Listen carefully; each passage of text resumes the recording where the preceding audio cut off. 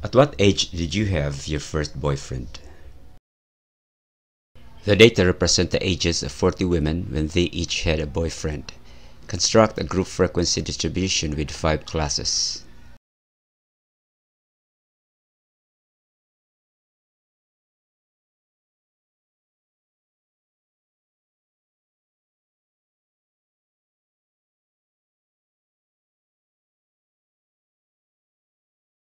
How to construct a group frequency distribution table.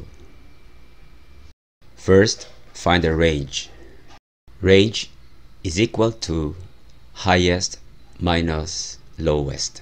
The highest age is 27 and the lowest age is 13. 27 minus 13 is equal to 14. Step 2. Decide on the number of groups or classes. In this example, the number of groups or classes is 5. Step 3. Divide the range by the number of desired classes. To find the class width, 14 divided by 5 is equal to 2.8, which is approximately equal to 3.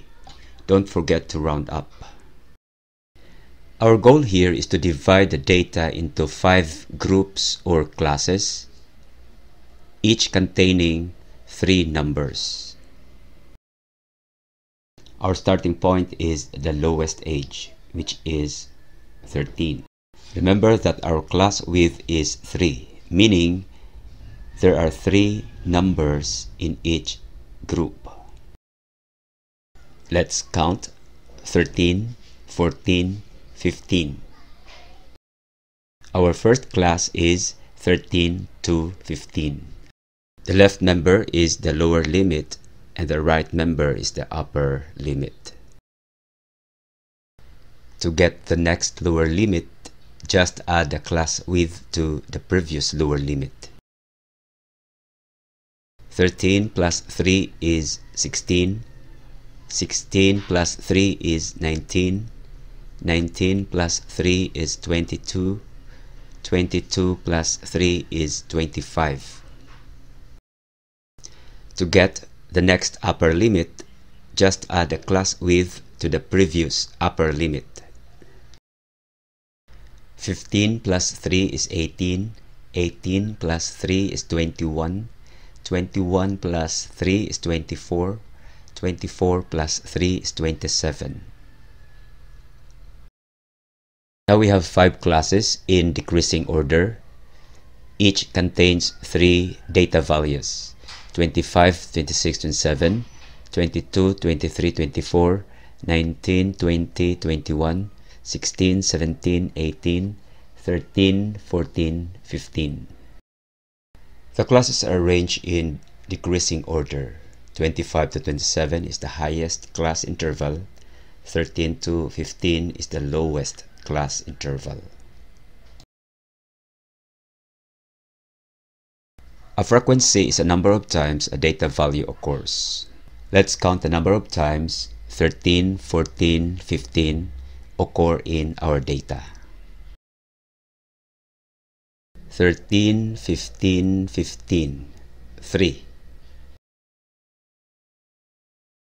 How about 16, 17, 18?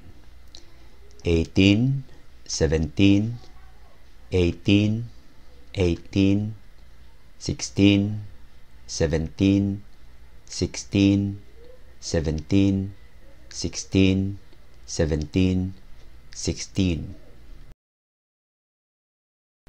11. How about 19 to 21?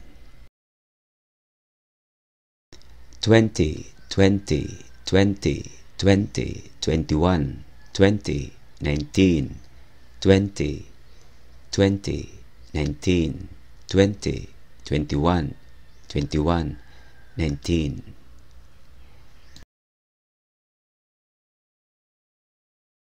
14.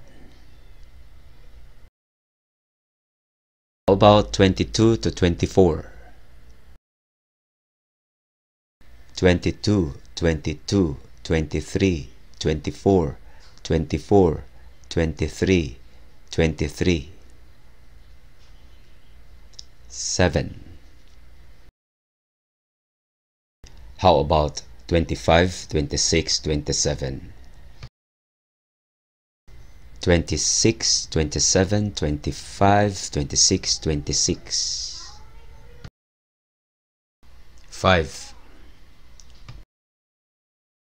Then add the frequency of each class.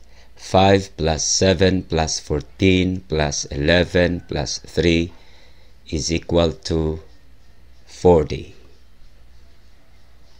The total of the frequency represents the number of women included in the sample. Lower limit, the smallest data value that can be included in a class. Upper limit, the largest data value that can be included in a class.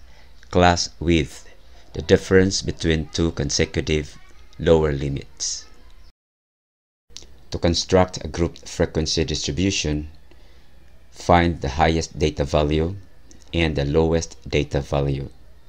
Subtract the lowest data value from the highest data value, divide it by the number of desired classes to obtain the class width.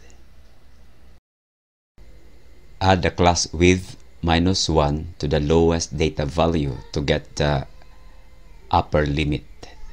Then, add the class width to the lowest data value to get the next lower limit. Add the class width also to the upper limit to get the next upper limit. Find the frequency of each class, then find the total frequency. Thanks for watching.